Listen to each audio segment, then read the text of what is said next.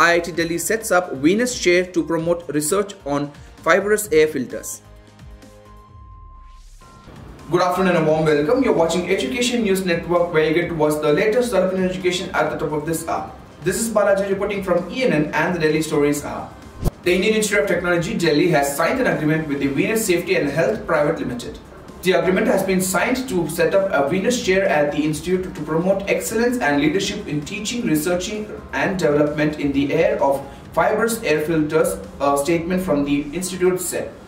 Venus Safety and Health Private Limited is based in Navi Mumbai, Maharashtra. The institute in the statement said fibrous air filters are used to remove airborne particles and products made from them, including particulate filtering masks, respirators, air purifiers, HVAC filters, HEPA filters, ULPA filters, engine intake air filters, steam air filters and bag filters. It further added that Venus Safety and the Health Private Limited is a global manufacturer of personal protective equipment.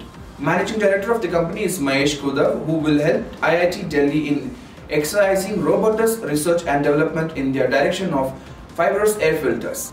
That's all for today. Thank you for watching Education News Network. For more such videos, to log on to our website, theenn.com, and do not forget to like, share, comment and subscribe. Thank you.